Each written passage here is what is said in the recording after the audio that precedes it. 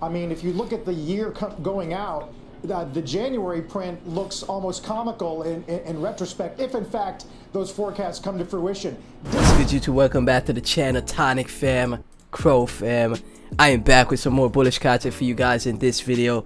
In this video, we're going to go through a video talking about the GDP data, how it could affect the markets as we know it.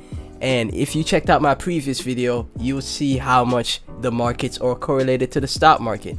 Stock market today is making a nice open, and you know, it is green all around in the stock market at the opening bell. So guess what is green as well? Crypto, digital assets, right? Risk on assets. So we're gonna dive deep into that in this video. If this is something that you're interested in, please be sure to like, comment, subscribe, hit that notification bell. Really helps the channel out, guys. And if you can, please become a channel member for shout outs and, you know, any new information I come across specifically for members, guys. It also will help to you know, support the channel so I could continuously make this content for you guys in this video. Also support all my previous videos, guys. Give them a rewatch, you know.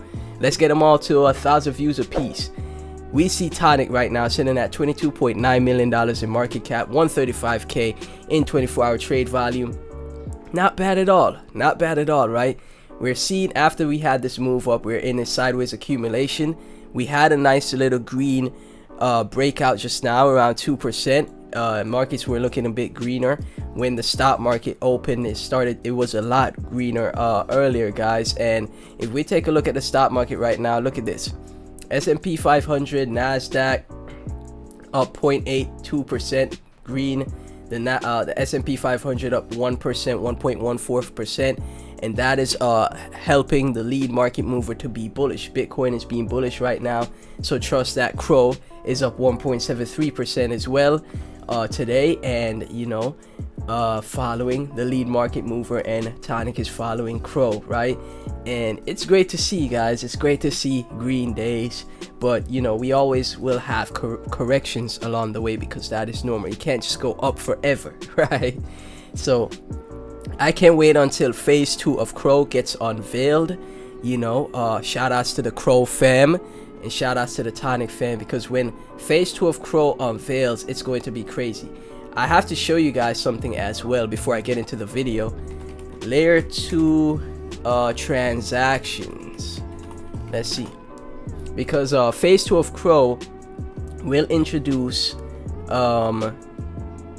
layer 2 technology, ZK, zero knowledge rollups, right? And look at this graph right here. We have the top layer 2 rollups by transactions in the last 7 days. So we have Arbitrum number 1, Optimism number 2, ZK Sync, Arbitrum Nova, Immutable X. When Crow initializes that phase 2 and starts to get into the ZK technology for itself, that is going to draw so much more attention to Crow, guys. That is going to draw a lot, like a whole lot of attention to Crow, right? They had a certain time where Arbitrum's transactions surpassed Ethereum, one of the second, you know, the second biggest project in the space, right? Literally surpassed Ethereum in transactions. Arbitrum did, because it's a ZK rollup. I tested it out myself, went onto the blockchain, bridged over my Ethereum to Arbitrum just to test it out, and it was super fast. Like you hit confirm on the transaction and it was just split second later, no 3 seconds, just a split second later the transaction went through. I was like, whoa, this is super fast, like blip. Right? So for Crow right here to go into let's take a look once again. Cronos phase 2. Have a bit of allergies, guys, so I'm a bit sniffly right now. My apologies.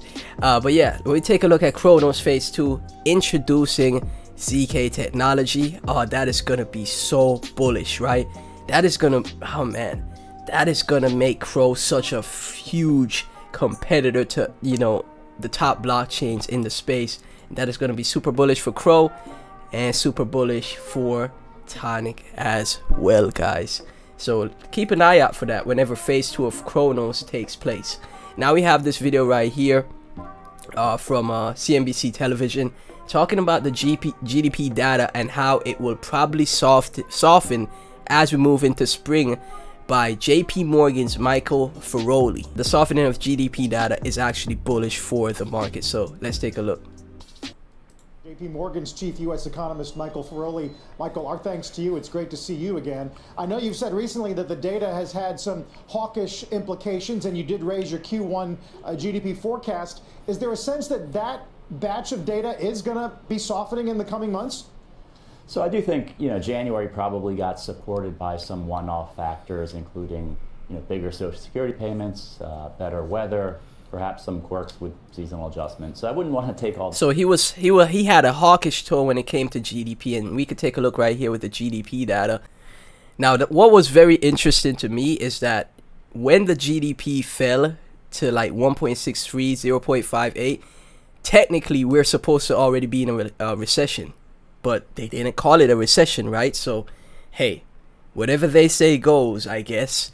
But this is why I'm in crypto, man. I need decentralization. I need control. I need freedom, right? But right here, we could see the GDP data making a move back up, right? We could see the GDP data turning around, and that is great. The January data and extrapolate that out in coming months. So I do think we probably soften a little bit here as we move into the spring. That said, I think what you saw in the jobless claims this morning is continued resilience in the labor market, and as long as the labor market is holding in like that, I think the economy will continue to expand, and that's why we've been marking up certainly current quarter growth, but we do think over time the economy should slow given the lagged effects of all these rate hikes, but we're not seeing that in a very clear and convincing way in the latest round of data. Right. A lot of the forecasting charts we've been looking at. So the rate hike should slow, guys. It's just going to take time. It is lagging right now for the rate hikes to fully take effect, but it takes time. At least inflation is coming down, right? So this is why I say this year we'll see the rate hikes take full effect and everything take full effect in the global markets, and then that's how we'll see correlate to crypto as we get more and more bullish, right? It's gonna be an accumulation phase this year, or going into the midterm. My apologies, the midterm, right? Maybe 6 months, 7 months of accumulation or so, till we start to see that full flip to just everything bullish. Everything is up only, right? Say on payroll, I mean, if you look at the year going out, the January print looks almost comical in retrospect, if in fact those forecasts come to fruition. Did the January number do anything to move the overall trend forecast for you? So, I do think there is some noise, some news in the January report, and so that is, I think of consequence. We added another rate hike for our view because of that. We do think, so it's not, we don't want to totally throw away a jobs report. That said, I do think it probably behooves one to smooth through these things and look at them on, say, a 3-month average basis, to not get too carried away by just one month's number. So 1 month's number was, dovish or bullish, whichever term you want to use. And as we see play out, this is how we'll flip even more and more bullish, guys. And I have a tweet. About the GDP data as well in my bookmarks. Hold on. So GDP is growing, and bears think they will have a Black Monday. So even the GDP data is getting more and more bullish, guys, more dovish, and that is great for us, right? It's just patience. DCA, diamond hand, wait for the bull. That's it. I really do believe the bottom is in, okay? That's me. If I'm wrong, we'll see what happens, but I really think the bottom is in. Tonic fam, Crow fam, thank you guys so much for tuning in. Really appreciate all the support. Please be sure to like, comment, subscribe, hit that notification bell if you enjoyed the video, and also become a channel member to support the channel. It really helps the channel out. You could get updates on any of the things I'm researching, and shout outs in my future videos as well. Once again, thank you guys for watching, and I'll catch you in the next one. Peace.